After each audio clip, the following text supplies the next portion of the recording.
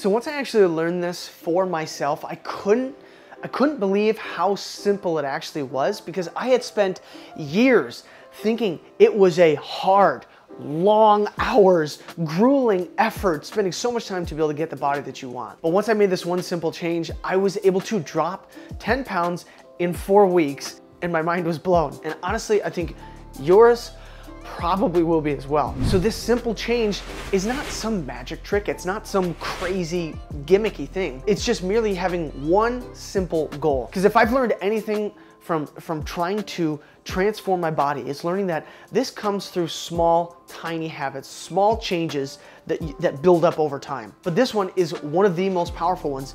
And it's super easy, because I don't want to sit here and feel deprived. I don't want to have to be cutting out all the foods. I mean, I've got a family, life is crazy and chaotic, there's always stuff around. So I needed to be able to make this work without having to cut out all these foods and feeling like there's this scarcity mindset. So I simply made it my one goal to eat as much as I want, but simply eat it from whole foods.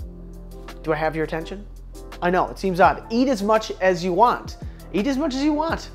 I mean, that's really what I focused on doing. I didn't bother cutting out all the, the quote unquote garbage foods, the processed foods, the junk foods, the things that, they taste good.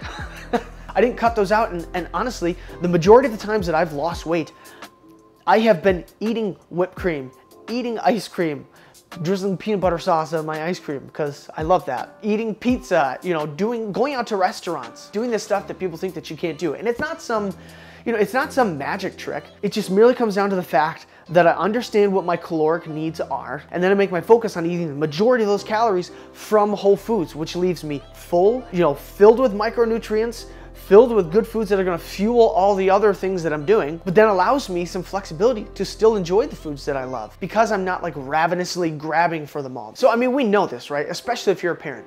If you tell your child not to do something, what do? They go do exactly what you said not to do because you said don't do it. So in the same way, if we're trying to lose weight and you tell yourself, I can't eat this, I can't eat that, gotta cut this out, you're going to want it even more. So we have to look at our behaviors and the psychology of our behaviors if we want to more easily achieve our goal. So don't tell yourself that you can't have those things.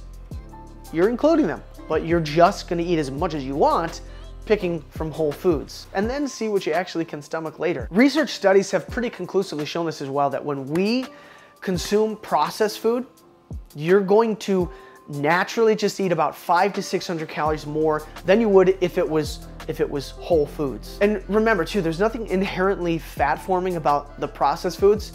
I mean, other than the fact that they're just merely very high in calories and hyper palatable. So it's super easy to eat a lot of them, but it doesn't give you the same satiety signals as eating from whole foods does. So I found for me that I had to stop with the scarcity mindset and focus on eating abundantly, but just from whole foods. And this, along with the other two things that I've talked about in the previous two videos, which if you haven't seen those, definitely go check them out. They're a recipe to be able to get you to where you want to go. But if you still feel like, okay, I've done all of these things, I'm tracking with you, David, but you still feel like you're not seeing the results, you still could be missing one vital piece to this puzzle, and it's actually right up over in this video here.